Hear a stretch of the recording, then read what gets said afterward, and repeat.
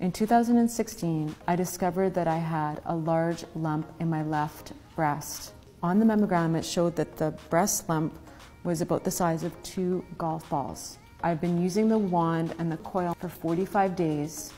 Last week when I went to my doctor's, she reported that my breast lump has gone away. She's also provided me with a letter that documents these findings. During our visit, she also shared with me that she was pleasantly surprised to see my anemia was gone as well. I started using the breast cancer frequencies, and the interesting thing is, as you can see on the CT scan report, there was a tumour on the 5th rib at the back. You can see that the tumour markers below 50 is normal, and I think my last one was at about 20. The CA 15.3 tumour markers are the breast cancer tumour markers. You'll probably see the CA 15.3 test.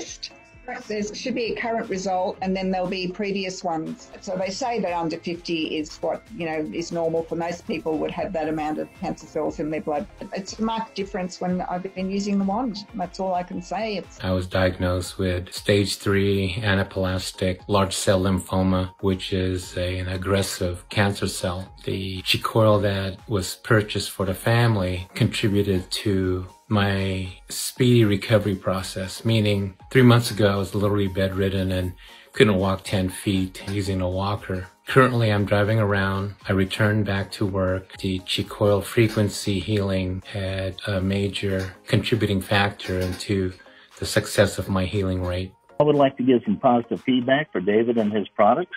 I've used his single coil system, Many Legacy, ever since I was diagnosed with stage 4 prostate cancer.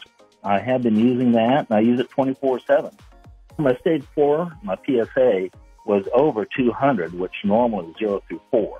I've been using his coil with the prostate frequencies, prostate cancer frequencies, and other cancer frequencies, and my PSA has dropped with everything from over 200 down to 1.3. And I just want to thank David for his technology. It's great. I had another gentleman who came to me. He was diagnosed with a tumor on his kidney. So the tumor was about the size of a grapefruit. We started working with him, doing treatments, wand treatments, daily. He was scheduled for his surgery, and his consent that he had signed for the surgery was a total nephrectomy, which is a total removal of the kidney. But upon arriving at the hospital, the urologist decided to do a ultrasound. They come to realize that the tumor had shrunk from the size of a grapefruit to the size of a lemon. So opposed to taking out the total kidney, they were able to go in with a scope and just bag the tumor that was the size of a lemon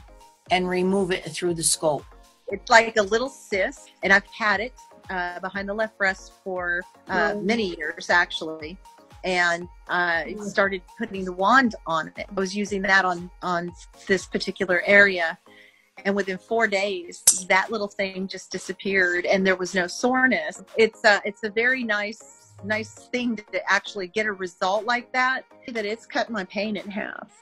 It has. And that's going from being heavily sedated and intoxicated by prescription medication to not having any medication at all because of frequencies. We did Wanda everything. I did Wanda on him every single day for 35 days in a row. He went back to his check. His AC1 was within normal. His primary care physician had taken him off of his insulin.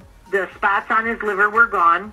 The tumor on his original kidney and the tumor that had metastasized to his left kidney had become mush from the inside out. There was nothing in it. It was just a mushy mass of, they couldn't even identify what it was. My next client was a gentleman, 67 years old. He was a re-diagnosis of colon cancer, went for a routine colonoscopy, and they diagnosed him with stage 4 recurrent colon cancer, did the light wand therapy. And when he went for his recheck appointment, they could find no tumor.